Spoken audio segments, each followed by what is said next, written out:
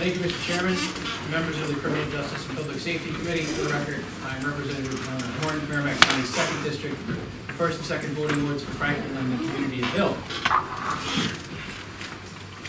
While there is no end to the creativity being demonstrated on restricting the Second Amendment for law-abiding citizens, now we're being told that 10 rounds per rifle and 15 rounds per pistol is good enough. Well, I have a question for all those people.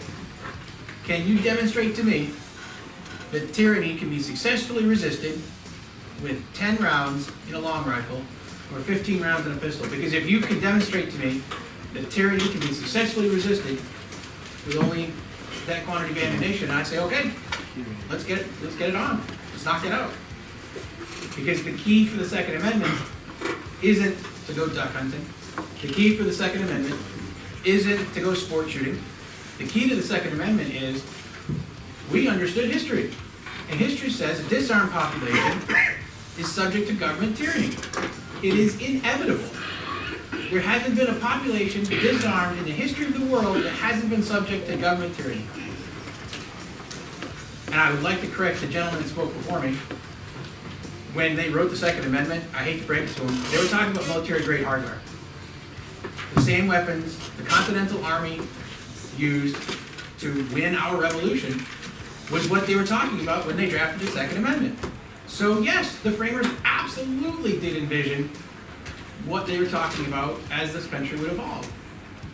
They had private ownership of cannon under the Second Amendment in the 1700s, in the 1800s. We had entire ships armed with cannon sailing the open seas under private ownership. So the idea that just because the technology for a 90-round magazine in a repeating rifle didn't apply to them, that we should throw out the Second Amendment, I would counter that with, okay, are we going to go back to quills and parchment when we were talking about the First Amendment? Because we didn't have computers, we didn't have the internet. No other amendment has been beaten on more than the Second Amendment. You realize that we can't own squad automatic weapons? We can't own light anti-tank weapons? They're a lot of fun to shoot. As a soldier in the military, I got an opportunity to shoot squad automatic weapons more than once. They're a lot of fun. You could burn through a 9-yard belt and have a very satisfying pile of brass on the ground. But I digress. 15-round magazines for a pistol, 10-round magazines for a long rifle are one more example of how they don't think the Second Amendment should apply to the citizens of this country. You can misuse any tool. That does not mean we should be banning the tools. Ask how many people have been killed with a hammer lately. Mr. Chairman, thank you for your indulgence, and I'm happy to answer questions. Any questions? Thank you very much for your testimony.